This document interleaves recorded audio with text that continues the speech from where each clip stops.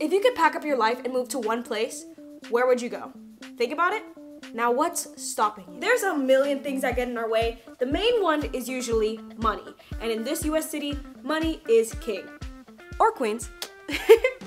Ever since my birthday trip to New York City, I've been wanting to go back. I will not shut up about it. I've even started thinking about living here, which is freaking bonkers because it's the most expensive city in the United States. I've never experienced a real winter. I'm from Florida and I'm only 20. But when I got the opportunity to go to New York and talk to some company executives just to see what working in NYC actually looks like, I had to say yes.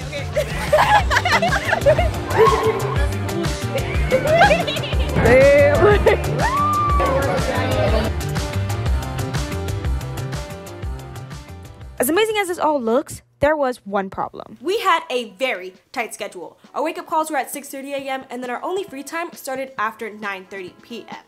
But the first day, from 9 a.m. to 6 p.m., I'm gonna be able to do whatever the heck I want in New York City. This is gonna be so much fun. This first day was my only chance to really explore on my own. So it was imperative that my flight did not get delayed like it did last time, so I had enough time to do everything. See you tomorrow, bright and early. Not only was the flight at 6:45 a.m., but the airport was an hour and a half away from us, so timing was everything.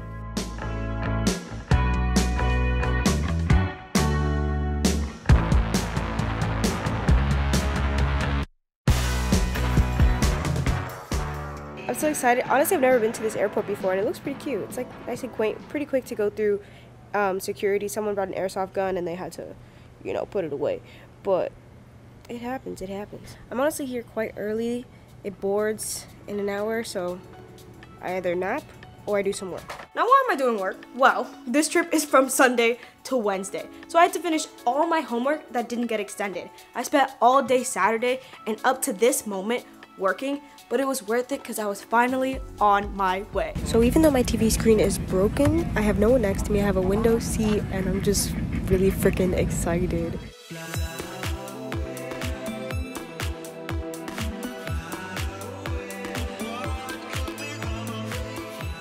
Now you might be wondering why I'm even going on this trip when I should be saving money and going to my classes. Well, I have 3 reasons. 1, make lifelong connections. 2, figure out if I can actually make it in New York City, even if it's just for a summer internship.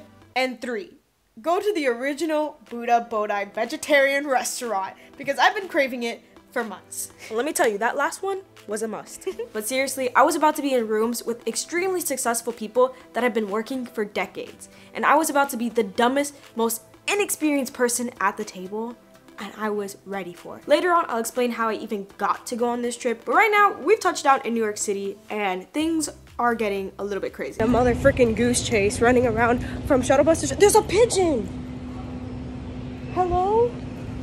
Oh my god. There's a bird in there!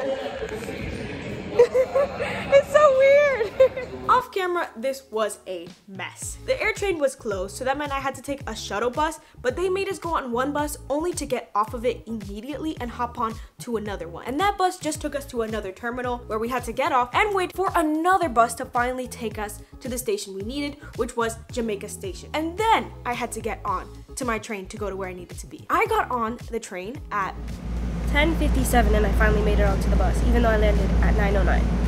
So 2 hours, because the air train wasn't working, but it's fine. Life goes on. I'm gonna get to New York. I'm gonna put my bags out in the hotel, and I'm going to Washington Square Park first, because I didn't do that last time I was here. In New York. We're in New York. We're in New York. This is all that matters. I'm getting comfortable being uncomfortable. Like right now, I'm comfortable in this like shuttle bus talking to y'all, but that's honestly just because no one else is here. However, I'm gonna try and push myself and get myself out there. We're gonna talk to people today. That's what we're gonna do. We're just gonna freaking live life. We're just gonna go for it. Because we have now lost 2 to 3 hours, I had to rethink my plans entirely, and this is what I landed on. I knew I was rushing myself a bit, but I wanted to make the most of my time the second I got there. And with that, let's go.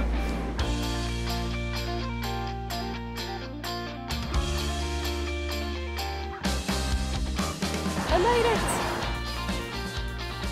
Lo hicimos. Yeah, we made it.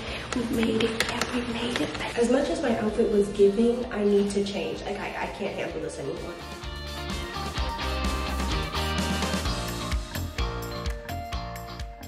First stop, Washington Square Park. I had to come here to people watch because it's right by NYU and there's just always a bunch of creatives around, so I knew it would be a very unique experience. Like when I tell you I was there for just a few seconds before someone came up to me and asked to take photos for their socials, which obviously I said yes, he made me want to start talking to people too. So when I saw a crew filming something, I decided to go up and ask. Can I ask you a question? Do you know what they're filming? Yeah. Turns out they were filming a documentary-style Japanese show about artists in New York, something I definitely would not have guessed just by looking at them. And after that conversation, I really started to feel confident going up to even more people. Chikwere Godwin Onyekwe. I'm a candid chess master. So my question is, if you had to give younger you good advice, what would you give them? I would tell them to be confident in their abilities and follow their passion. It's very important for you to follow your passion and do what you love to do. And always be positive. Never doubt yourself. Listen to that voice inside you and work very hard in whatever you do. You'll always get a result.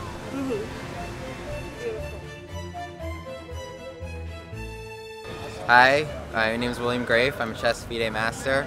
I love to play. I've been playing all my life, and I'm here right now at Washington Square Park with my friends. So if you could tell the world one thing, what would you tell the world?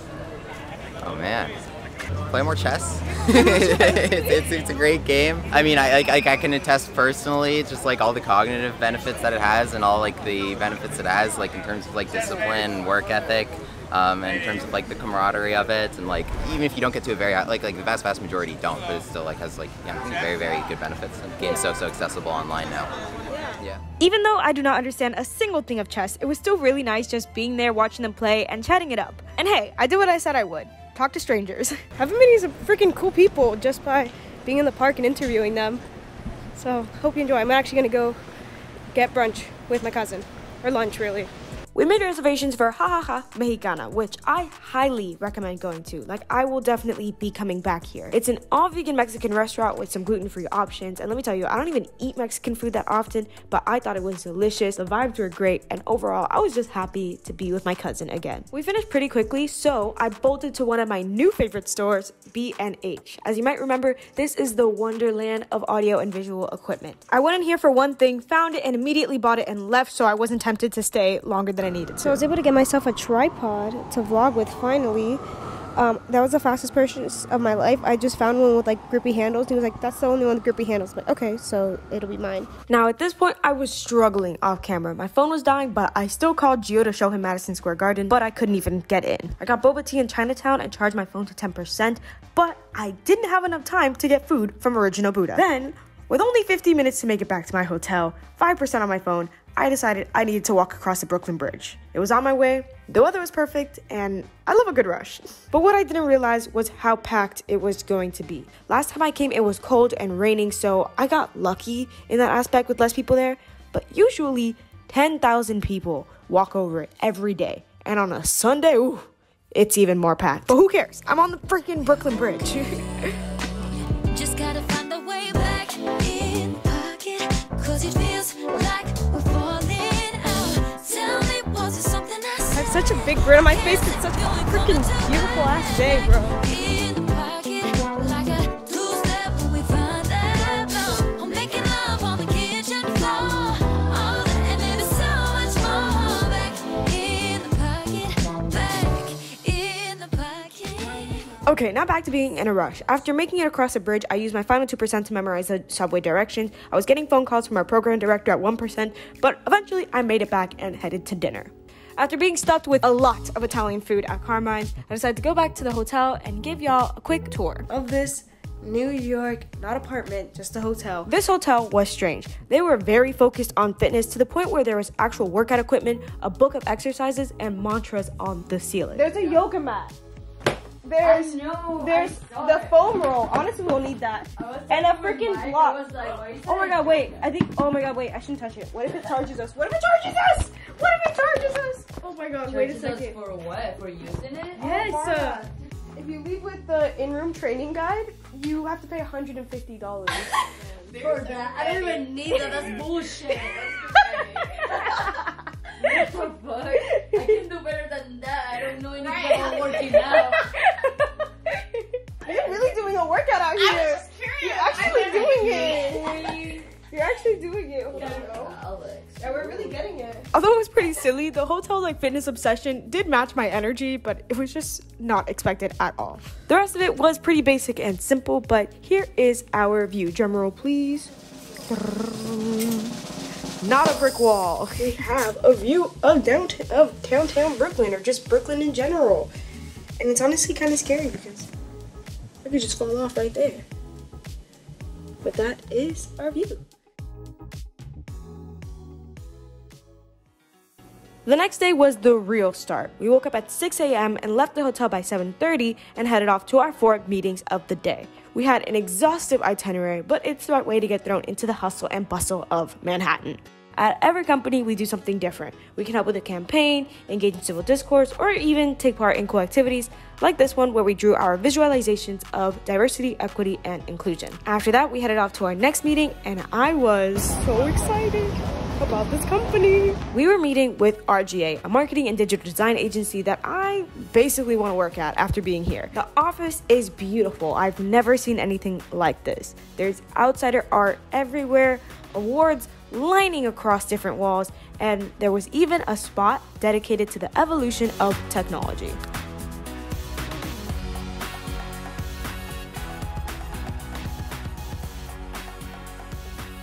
Announced the new line of MacBook Air.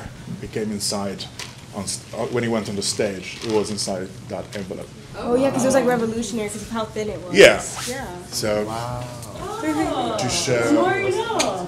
That's Matt Jacob, the executive creative director who showed us a glimpse of what he does, working with AI, filming, producing, etc. And all I could think of is, I want to do that in a place like this. Before you move anywhere, you need to find something like this, a place or position you can see yourself in. Obviously, I'm not fully confident about how I'll get to here, but all I know is that I've got a dream, a goal, and being here, in this office, in this chair, it gave me hope. So how is all of this possible? As you may remember from this video, I'm part of a group called the National Millennial and Gen Z Community. Bill Amata, one of the founders, sets up trips like these so we can meet with different companies and people in the marketing, advertising, and media industry, and we give them our insights as the younger generation. These incredible opportunities are offered 2 to 3 times a year with lots of virtual events planned as well. I am incredibly grateful for all the experiences NMGZ has given me because they truly make me feel like I can make something of myself. With every talk, every note I write down, I get inspired, and it brings me one step closer to becoming my best self. Now that we've finished all of our meetings for the day, it is time for dinner. It seems like we have something special planned for us. Our intervention. Learning a little bit about street tacos. Woo! What does it mean, right? So the secret I learned from a taqueria in Italy. How are you enjoying it? This is something I've come up with over the years, but I find it to be a very good enhancer of flavors.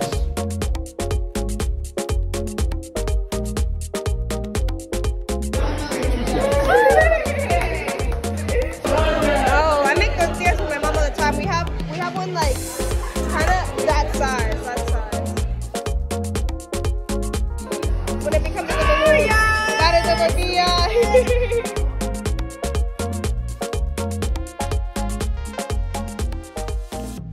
I found the gym, and I'm gonna do a little bit of a workout. It's very short before we all head out, but this is the gym. Everyone else in the group is having drinks, they're trying to go to bed. I just want to get a quick workout in, you know? So yeah, I'm gonna finish this up, and then I'll take you out on the town.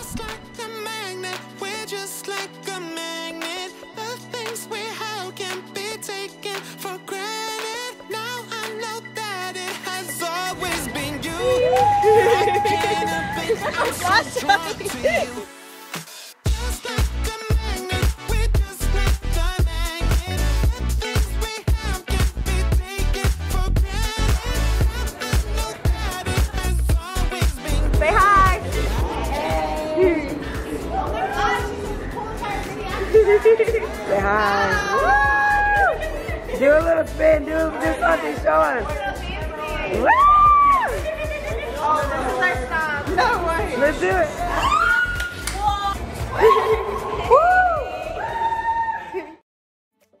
The next day, I decided to wake up at 6:30 a.m. and go on a run. Running in a new area is extremely exciting and nerve-wracking at the same time, but I could not pass up seeing this sunrise. Like nobody. You got me feeling good. Like I'm drowning. This was an unforgettable experience. I look at these videos and I smile so hard because I know how proud and alive I felt running these 4.5 miles. After this, I was ready for whatever the day had in store, which included a mariachi band on the subway. Okay, Drew, get it? Get it? Get it?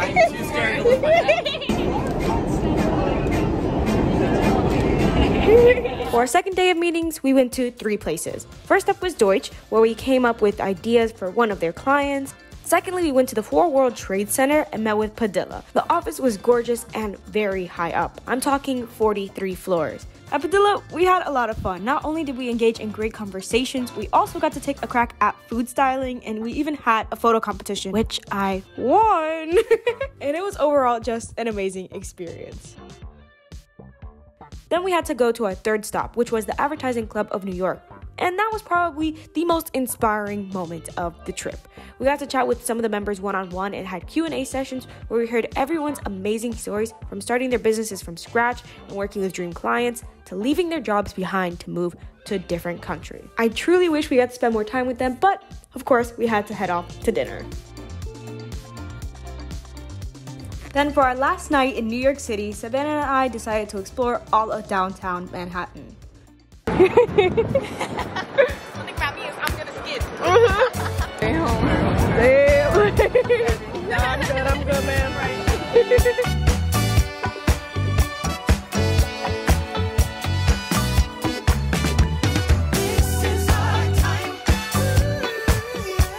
We should yell something. I don't know what we should yell though. Yeah. What do you want to say?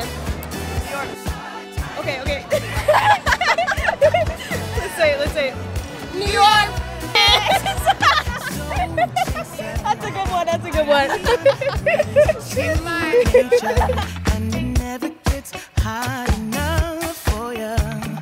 You've been enchanting this heart of mine for the longest time. Slow dancer, you stun me up with all your romancing, and it's making me weak. Like no one else, like there's no one else. It's gorgeous.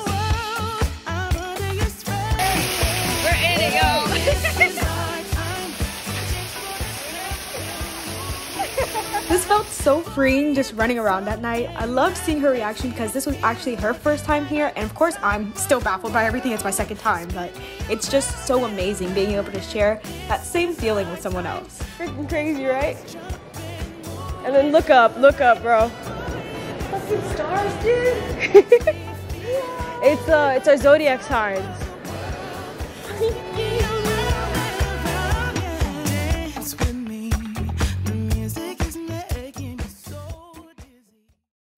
And just like that, our last day of the trip arrived. So let's see how we did with our 3 goals. 1, I met with some amazing, inspiring, and strong individuals that I hope to connect with later in life. That includes different NMGZ members from around the globe, essentially, and the professionals that we met. 2, it's safe to say I have a few applications to consider, plus a lot of planning and research to be done, but moving to NYC doesn't seem impossible, even if it's just for 2 months. And this may be on a more personal level, but if my mother, who only speaks Spanish, can travel from Honduras to Miami, one of the most expensive cities in the United States as well, by foot and bus, I don't think I should be worried about moving to a place I've now been in twice. I'm in New York. And 3, don't think I forgot, I was planning my whole day around this damn restaurant. Spot, original Buddha in Chinatown, y'all. I just wanted some noodles and vegan chicken, and that's exactly what I got. I even got orange chicken to take back home to Gio. I plan on trying the whole menu at some point, but for now, this will suffice. In my heart of hearts, I think that if you want something so bad, you can get it. Even making this video, I smile at every moment that I watch. I am thankful for every person that I met on this trip or that I reconnected with. I'm thankful for every laugh I got to share, and I'm thankful I get to be a part of NMGZ and get once-in-a-lifetime opportunities like this. I really have a lot of hope for the future. A lot of times I don't, and my heart hurts and it yearns for something greater than where I'm at right now. But getting to be here, I feel a lot stronger, a lot more confident. And if you're like me, and you really want to go to New York City, I think you definitely can.